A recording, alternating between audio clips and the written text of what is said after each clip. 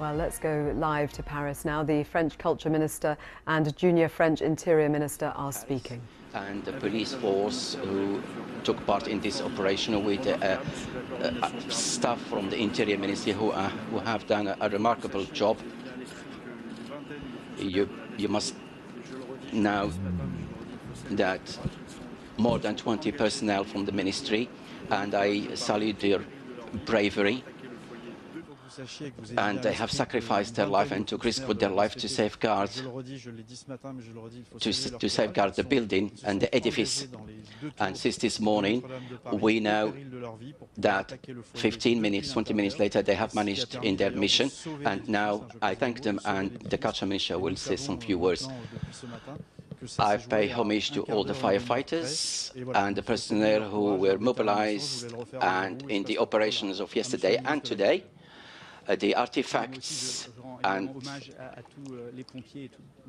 since last night we have managed to safeguard and protect and remove the artifacts to the town hall in Paris, and I would like to ask the mayor of Paris and also the firefighters and the architects so that they can secure the tunic of Saint Louis. With regard to the treasures, they will put in a safe place, either today or tomorrow, but as soon as possible. With regard to the paintings and the of Notre-Dame, the big ones, they cannot be retrieved until Friday morning, but as far as I'm concerned, they're not damaged. There is a little bit of smoke, a degree of smoke, then we will transfer them to a secure place in the Louvre Museum. They will be protected, preserved and restored. I would like to add that with regard to the artifacts, there is the rosettes of the north and south. They haven't been damaged in a big way. With regard to the west rosette, if we can anticipate to retrieve it as on Friday, to retrieve them, we will do it, but the priority for security, and it's up to the firefighters to guide us to do this.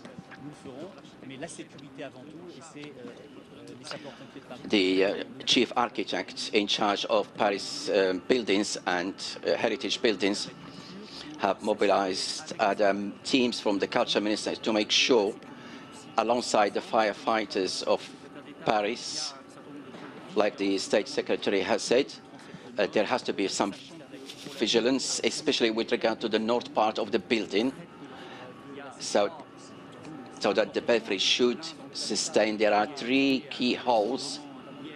One was linked to the collapse of the spire, and last night, the north roof was damaged. With the help of the Paris firefighters, we are trying to find a way to preserve the part of the belfry in the south. We have met these people. About 500 firefighters were engaged, took part in this operation. As long as the alert, the SOS was sounded, 500 firefighters from the Paris, and they were always supported from surrounding areas. I salute their courage and determination. Of course, they are tired, but they have fought the fire with courage and determination. I insist they fought the fire internally and externally. Thank you very much.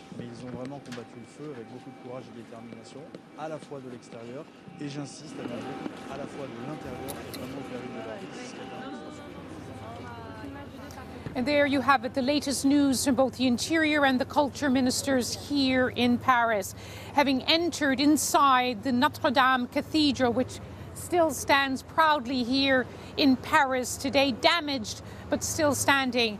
From 8 o'clock this morning, they went in to view the damage, and there's some good news that the structure, we're told, is still sound. The paintings of Notre-Dame, the magnificent paintings, they are also not damaged. There has been some smoke that has affected them, but they do believe they will be able to take the paintings out and protect them until the day when they can return to this cathedral that so many have vowed to rebuild. The priority now, says the junior interior minister, in the next 48 hours is to secure this structure, to secure the roofs. You can see behind us some of the scaffolding and the renovation work is still there. The roof, because the fire began, that huge inferno that began yesterday as the sun was setting here in Paris, the roof is gone, but they still want to secure it. Before then, the experts can go in to do a proper inventory of what is still left inside, what was damaged, what needs to be repaired. Both the Interior and the Culture ministers paid tribute to the determination and to the bravery of more than 500 firefighters who battled in dangerous conditions, in urgent conditions, and also the personnel of the Interior Ministry who were there to try to secure this magnificent cathedral, long seen as the embodiment of Paris, and now is on the minds of so many people around the world. Nearly 9 centuries of Gothic history were destroyed, but not all is gone. The two square Gothic towers still stands. Some of the smaller spires still soar here on a grey and a grieving day in Paris. But the biggest spire was toppled. Let's just look at the momentous events of the past 24 hours here in Paris with this report from Richard Lister. Roofless, smoke-scarred, but still standing. There were times overnight when many feared this ancient cathedral would not survive the inferno. But those assessing the damage today are now confident the fire is fully out. The whole fire is out. Now we're investigating, and a set of experts is analysing all the structures to establish what we do next to consolidate the building. It was a cauldron of fire, flames racing through the medieval roof, so dense with timber it was known as the forest. The scaffolding in place for renovation work was also at risk of collapse. It stayed up, but so much more was lost. When the central spire finally succumbed to the flames, it seemed to rip the heart from the building.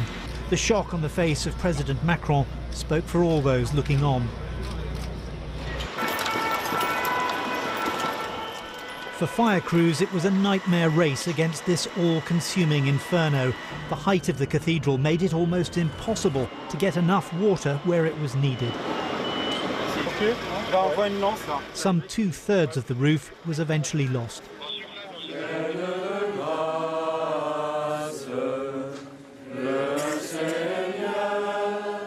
Overnight, Parisians kept a vigil, the streets around Notre-Dame filled with the sounds of mourning. There are hundreds of people who died to build the cathedrals, and in here is their memory too. It hurts to see that. It's sad that a monument like this burns. It's very sad. It's one of the great monuments of France. I studied history, and it was very important for me to come and see her. Maybe for one last time, before she was no longer there. Notre-Dame has been at the heart of French national life for almost 6 centuries. It's where Joan of Arc was declared a saint and Napoleon became an emperor. Today, though, it's scorched and rubble-strewn. Most of its treasures were taken to safety, but there are years of restoration ahead. The European Council called on all EU countries to help with that process. But at stake here is something more than just material help. The burning of the Notre-Dame Cathedral has again made us aware that we are bound by something more important and more profound than treaties. The French billionaire François-Henri Pinault has pledged €100 million for the restoration effort. The Prime Minister, Edouard Philippe, was meeting his cabinet today to draw up a reconstruction plan. He knows that France will be watching.